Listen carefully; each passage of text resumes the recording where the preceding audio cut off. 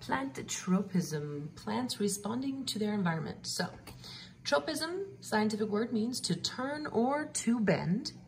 Okay, so we have tropism. When we're talking about tropism, we're talking about how plants respond to their environment.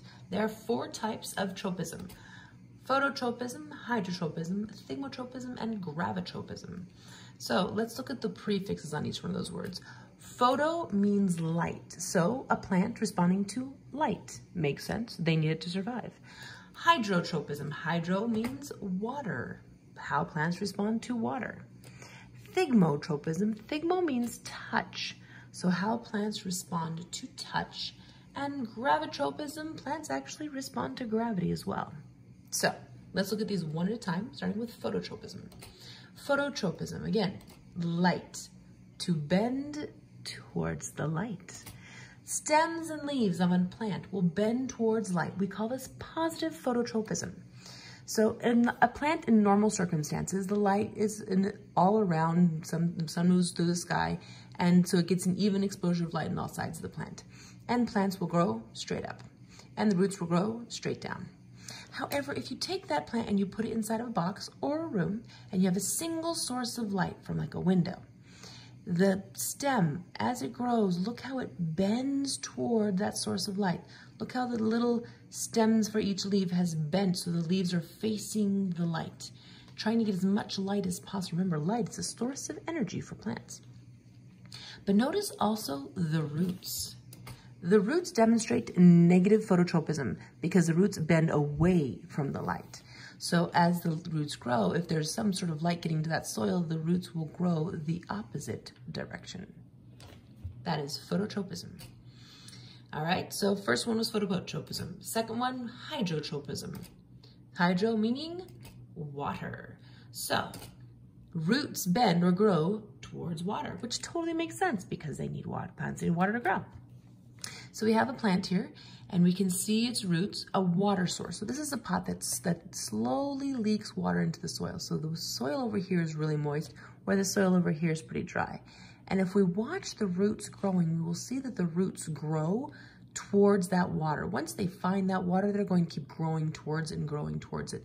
That direction of the roots growing toward, it's the plant responding to the water in its environment. Hydrotropism.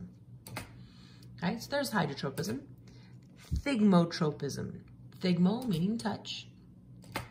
So how does the plants respond to touch? Now this isn't all plants, this is just some plants.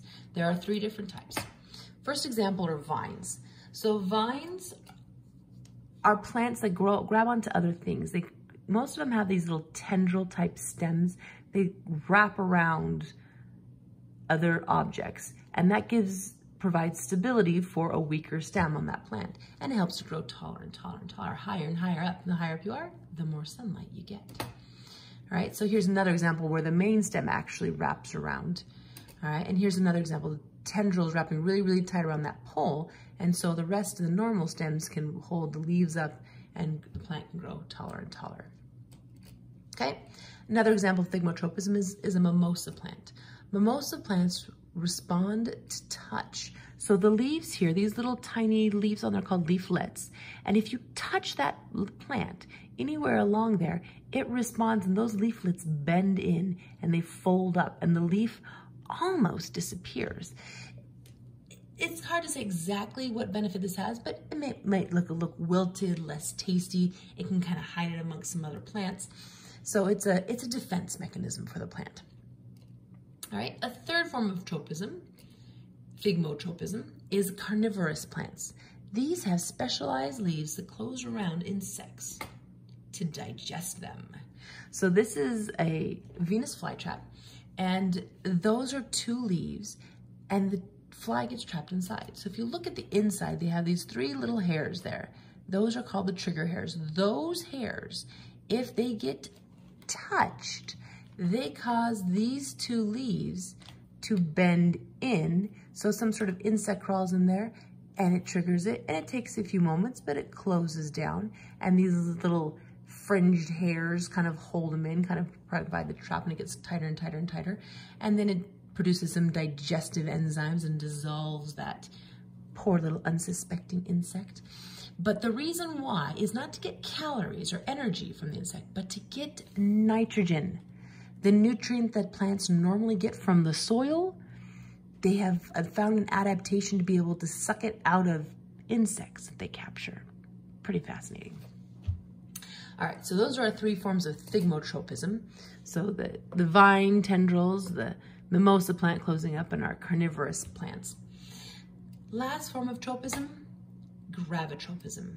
So talking about gravity, bending. The plant bends because of gravity. So stems and leaves grow up against the pull of gravity. That's called negative gravitropism because it goes against the direction of gravity. Whereas roots grow down with gravity, a positive gravitropism. So normal growth, stem goes straight up, roots grow straight down. However, what happens if the pot gets knocked over and the plant continues to grow?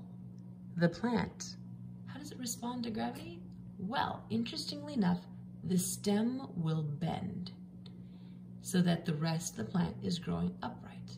And the roots, interestingly enough, will start growing down. The new growth on those roots will go downward. So it's responding to gravity. A negative gravitropism because it's going against gravity, and a positive gravitropism because it's going with gravity. So those are our 4 tropisms. Remember, tropisms, we are talking about plants responding to their environment. Phototropism, hydrotropism, thigmotropism, and gravitropism.